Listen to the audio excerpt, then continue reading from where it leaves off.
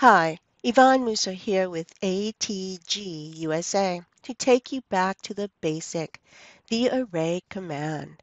When you enter the array command, the ribbon responds with the contextual ribbon, displaying the commands readily available. The array command creates copies of objects. We have three types of arrays: rectangular, path, and polar. And they are associative. That is, it allows us to make changes easily, make copies, and change the configuration to something very different from the original. You can access the command in the ribbon Modify panel, Array, the drop-down arrow, and select Rectangular, Path, or Polar, or type AR for Array, enter, and select a type from the command line. Let's see it in play. On the ribbon Modify panel, Array, the drop-down arrow, and select Rectangular Array. The rectangular array creates rows, columns, and levels the Z value.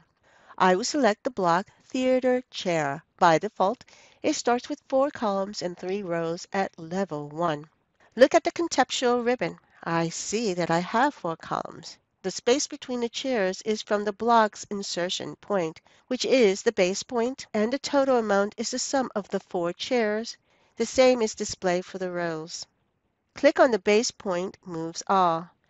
Click on the arrow closest to the base point for the row or column, increases the space between the chairs. Click on the arrow furthest away from the base point for the row or columns, increases the number of rows or columns.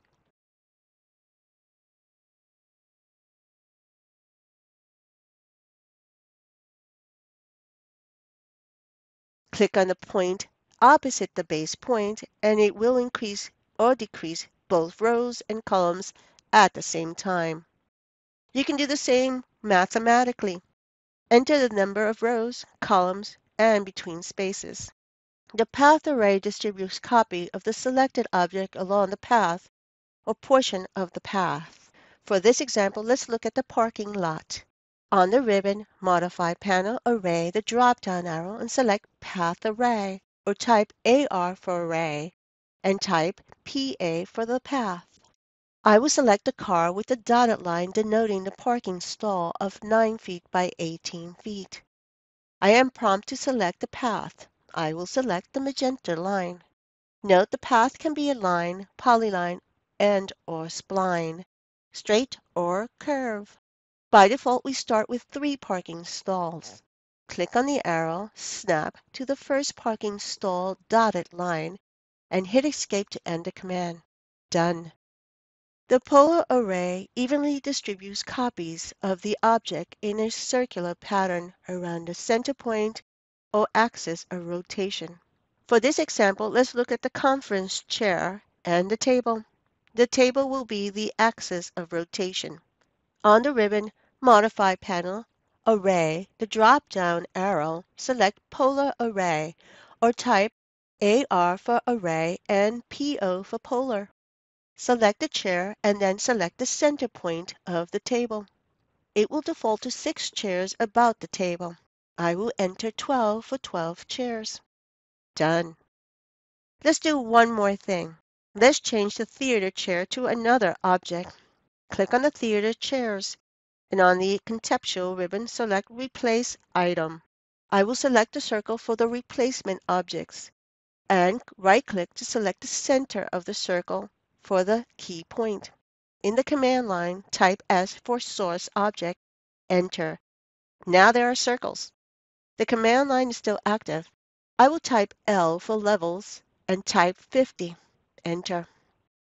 I will hit Escape to end the command and again to let go of the array circles. I will go up to my view control and change the top for SW for Southwest Isometric View. Zoom in, and now my circle has a Z value. I will click on the circle array to display the manual control arrows and move them and see what happens.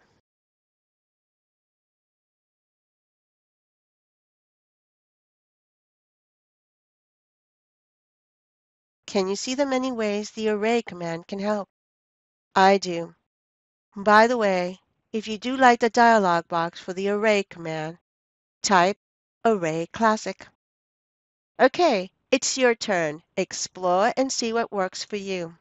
Thank you from all of us at ATG USA.